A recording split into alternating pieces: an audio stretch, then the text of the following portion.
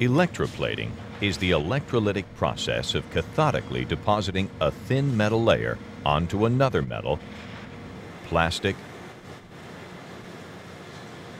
or other substrate material that is or has been made electrically conductive.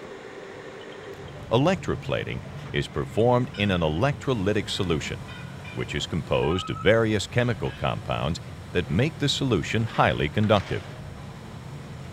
Using direct electric current, positively charged plating metal ions in the electrolytic solution are drawn or precipitated out of the solution to coat the negatively charged conductive part surface.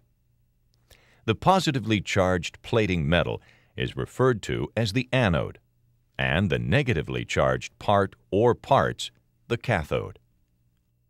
As the electric current flows, the metal ions gain electrons at the part surface and transform into a coating of metal.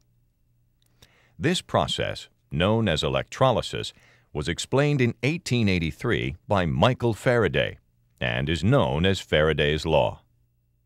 In summary, it states that the amount of metal deposited by an electric current passing through a solution in a cell is directly related to the quantity of electricity that flows.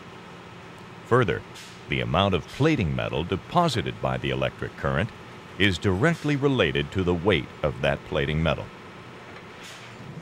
This relationship determines the plating time and electric current required to deposit a specific thickness of a metal within an electroplating operation. Most metals can be electroplated, with the easiest being iron, copper, nickel, zinc, silver, gold, cadmium, and cobalt.